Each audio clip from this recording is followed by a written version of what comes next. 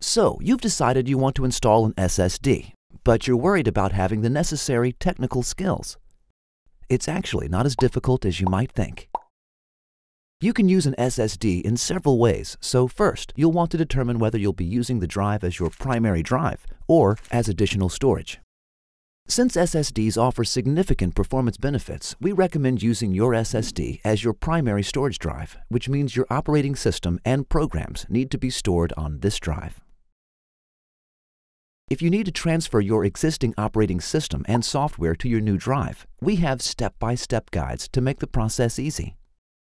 Or, if you want to start with a fresh installation, you can simply plug in your SSD, then load your operating system and programs to experience your old system like it was brand new. At Crucial.com, we are here to empower you to do it yourself. If you get confused, our experts are here to help you every step of the way.